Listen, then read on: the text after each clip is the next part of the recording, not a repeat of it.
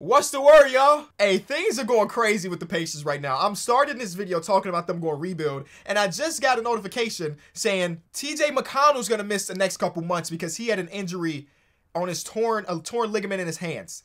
The Pacers got a lot going on, dog. They decided to go full rebuild according to Shams. They have trade talks centered around Caris LeVert and either Domantas Sabonis or Myles Turner. And I'm putting a big emphasis on or because that makes a lot of sense to me. We're going to talk about that later. But the Pacers have made a decision, and we've been talking about this for the past couple months, that they needed to make a big decision. Because even though they have, if you look at their roster, you say, is that a good NBA player? You answer yes, and you won't answer no until you get to like player number 10, right? They have so many consistent, solid, good players, but for some reason it's never worked together or hasn't worked together, so they had to shake some things up. Similar to what we said about the Portland Trail Blazers yesterday, the Indiana Pacers have been one of the pillars of consistency. They've made the playoffs like 8 out of the last 9 years, and then last year they thought the reason they didn't make the playoffs, shortened season, and they had coach Nate Bjorkgren, who was basically throwing fist fights on the sideline, and they bring in a guy like Rick Carlisle, thinking that Rick Carlisle with his experience and him being one of the better coaches in the league will right the ship. And obviously starting off 10-16 has not been what they wanted, and they finally have made the decision to go rebuild. And I am happy for the Pacers fans, but I'm happy for the league because the timing of this, if there's any silver lining Pacers fans, the timing of this is perfect. Okay, perfect might be a little bit of a stretch, but I'm just saying the timing is good, right? Look at this, look at everything.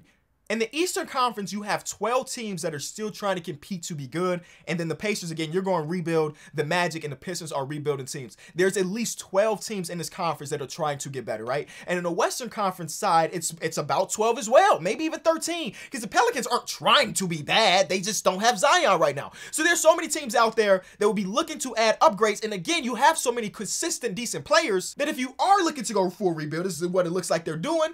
This is a good time because you have teams that are willing to probably part ways with some future assets because it seems like the league might be open this year, but next year and the year after that. But these trades are so very important.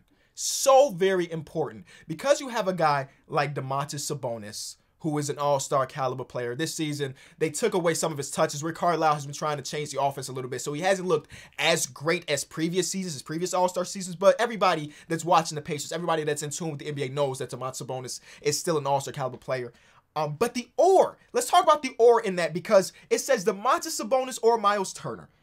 I asked people on Twitter, we're going to get to some of the trades that y'all have divvied up yourself. It seems like more people are invested in Myles Turner because he is such a high-quality role player slash starter, and he might be easier to incorporate to a midseason team. Domantas Sabonis is one of the players that you look at to be one of the focal points of the offense, but Myles Turner on the other end is a stretch five that defends the paint. It seems like every team across the league could use those type of services. So the or is very, very, very interesting, and I wonder if teams are starting to call the phone and they're getting good offers for both players, will they decide to make a decision to trade both? I don't really know. Caris LeVert is a big name in this one because Caris LeVert has not been good this season.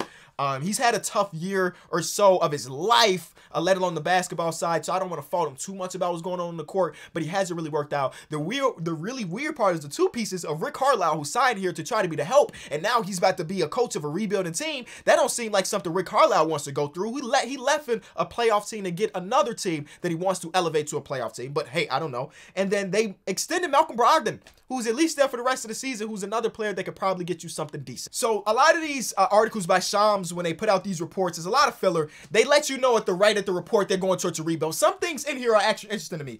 TJ Warren, they asked TJ Warren what he wants to do. He said he wants to stay in Indianapolis, which makes sense. I mean, he hasn't played in a whole year, and honestly, I don't see teams knocking down the doors to try to get TJ Warren after not seeing him, because he probably won't be Bubba Warren again, right? The second interesting thing to me is it says that team president Kevin Pritchard has tried to convince the owner, Herb Simon, a rebuild was necessary. Including in 2017, Kevin Pritchard has been trying to rebuild this team for 4 years now. And the owner was like, nah, we're okay with being the 7th seed. And that's literally what it says in here. He's okay with being the 7th seed because he wanted to keep butts in the seats. So in 2017, Kevin Pritchard went up to the owner and said, we need to rebuild. And he was like, no, we're going to get Derek Collison, Bogdanovich. We're going to get Corey Joseph. And I knew that the Pacers were dead last in attendance this season, but I didn't know it was as bad as what it was. They're getting about 13,000 people in the seats. That's not good. And that was all that Herb Simon needed to know that it was time for a rebuild, because nobody wants to see I've said this before and people always take offense to it. They are a boring and mediocre team. You can't be both. If you're going to be boring, you have to be good. If you're going to be mediocre, you have to be fun to watch. You cannot be both. And they've been both for the last 2 seasons. So it is time for a rebuild. The fact that they might not trade both of these players and they already have Malcolm Brogdon and a coach like Rick Carlisle. This is, y'all know we do these videos. This is not scripted. So I'm just thinking aloud. I don't know if they want to hit the full complete reset, right? Because they said or.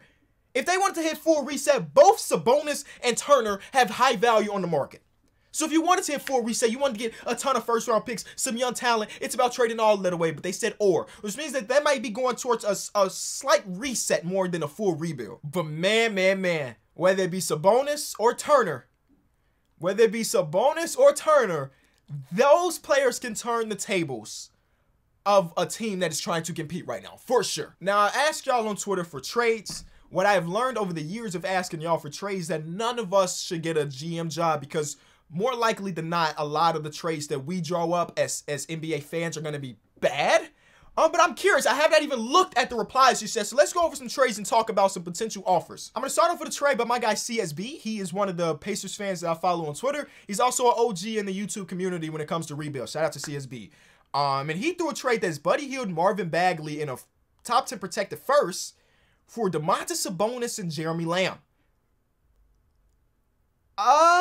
That's coming from a Pacers fan, which is surprising to me that he valued Sabonis basically as lottery filler and 1 first-round pick and a flyer on Bagley who has to get paid eventually. I hate this deal for the Pacers. If the Pacers put off this trade, I would be super annoyed if I was a Pacers fan. But CSB is a Pacers fan, and he sees this trade and he thinks, I like it. I don't know. You tell me. For the Kings, though, yeah, if you can get Sabonis on the Kings for that type of package, do it 1,000% of the time.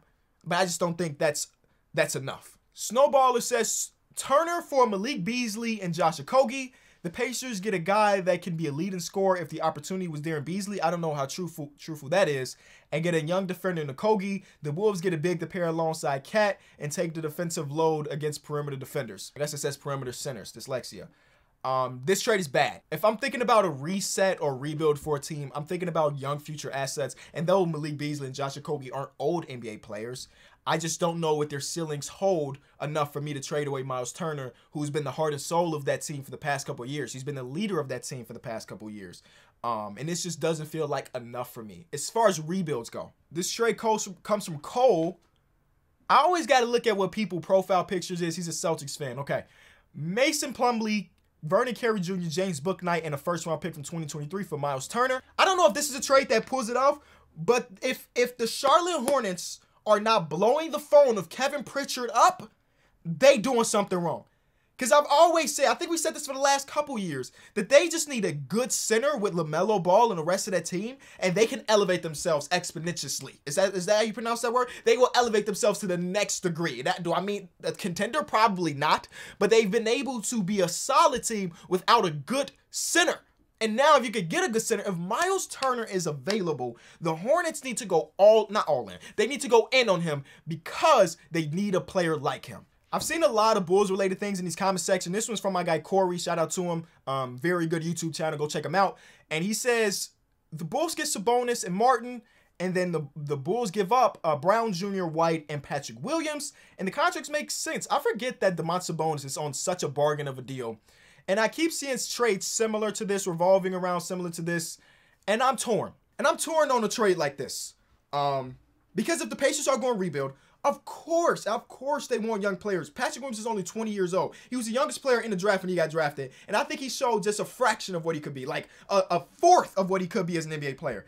Kobe White is 21 years old, and I think he is a guy that can light it up, and if he was given the keys, he can go out there. I think he can be a player that can average 16, 17, 18, 19, 20 points eventually. But I don't know if that's me being a biased Bulls fan. Am I overvaluing my own players? Because I think we do that as fans, right? I watch Patrick Williams every night for this rookie season, the first couple games before he got injured. I watch Kobe White every single game of his NBA career so far. So maybe I overvalue them just a little bit because those are my guys. Domantas Sabonis is an all-star caliber player. As a Bulls fan, trading away, it's a little bit scary trying to trade away our super young pieces. Our super young pieces, because it's like really makes you buy into the now. And if the now doesn't work, which is like 2 years down the line, doesn't work, now you just got no young assets at all. I mean, we still have Ayo Dosunmu, who's like the GOAT, right? But it's a bit weird. And I will worry about Domantas Sabonis and Vucevic as a front court. Like really worry about that. But y'all let me know. Pacer fans, would you want Patrick Williams? Patrick Williams is so good, or could be so good. I think that's me saying he's so good is overvaluing him right now. I think he could be so good. No shot at the Frosty, the real Frosty. This is not about you. But these are the caliber of trades that I've been seeing in my mentions. So you have Duncan Robinson, Gabe Vincent, KZ Okpala, Omer Yurtseven, and a first-round pick from 2024. And the Heat are getting back Turner and Chris Duarte. He tells you why the Heat would do this trade, but he doesn't tell you why the heck the Pacers would trade these two players for this collection of like and a future pick. We gotta think about it from both sides, brothers. Let's you try to be civil here. Young Simba says these are his 4 realistic trades to blow it up. If I'm not mistaken, Young Simba is a Pacers fan. He is. So this is another Pacer fan coming in with his input, right? Derrick Jones Jr. in the first for TJ Warren. I'm telling you, the Bulls don't want TJ Warren. No. 1 year left on his deal, and he hasn't played all season. I'm not trading a pick away for that. Absolutely not. The next one is Bagley, Halliburton, 2 firsts, and Sabonis. Now, I think this is a little bit too much. 2 first-round picks and Reese, because I don't even look at Marvin Bagley as an asset at the moment. He's more like roster filler in a trade like this. I don't think this is very realistic. This will be a gold mine of a package. Getting 2 Kings picks and Reese for Sabonis? I don't know how realistic that is. Wiseman and Kuminga for Turner. Now, the Warriors one is one that I've seen a lot of different ways to make the Warriors one work. And Miles Turner on the Warriors sounds disgusting. But I also seen some people have Sabonis end up on the Warriors. And the last one, not a terribly unrealistic trade. I mean, I guess it really depends on how much you value Caris LeVert and how much of what's going on right now do you see as real versus him just being in a slump. But the Mavericks are a team that's definitely looking for a secondary ball handler, and Caris LeVert has showed he's a second. It literally says right here, secondary ball handler. That's hilarious. And you're giving up, trading the contract of Dwight Powell, and I mean you're giving up a future pick. But I don't know. I want to go back to this Warriors one and talk about the Warriors as a trade piece because the Warriors have assets. I think the Warriors have done a great job, and this was one of the things that I was questioning coming into the season. If you remember early on. How are they going to be able to balance the super young pieces that they have in Wiseman, Kuminga, Moody, and Jordan Poole? How will they be able to balance all of that while still being contenders? Obviously, they've done a damn good job. Basically, Wiseman hasn't played. Kuminga plays spot minutes every once in a while. Moses Moody has played a small amount of minutes. Basically, what they're saying is, we're going to try to develop these players on the backside and still let Steph Curry do his thing, right? And it's been working out. But if they really wanted to go all in, they can use these pieces to get a Turner or a Sabonis. And I've seen people talk about Sabonis on the Warriors like, oh, how does that fit? It would. You talking about another playmaking dude? I know the defense might suffer a little bit, but they have the best defense in the league with Kevon Looney and Draymond Green. They got the defensive player of the year so far this season, and Draymond Green. I think they'd be able to mask over some of Sabonis' defensive liabilities, right? And that's not a shot at Kevon Looney. He's a good defender.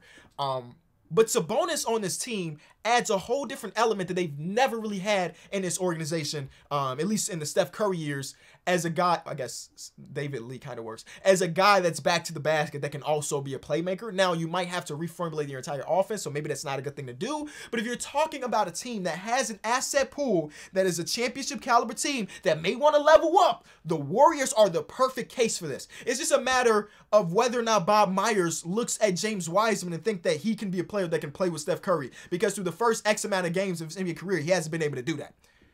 But the Warriors are a scary team because they have so many of these younger assets, and they still got picks, and they wouldn't even have to trade Wiggins to make some things work, because Wiggins had always been, when they were thinking about star players to put on the Warriors, Wiggins had been a salary filler, but a guy like Miles Turner and a guy like Domantas Sabonis are making no money. They making pennies on the dollar based on what they can actually bring, so you don't even need to throw in Wiggins.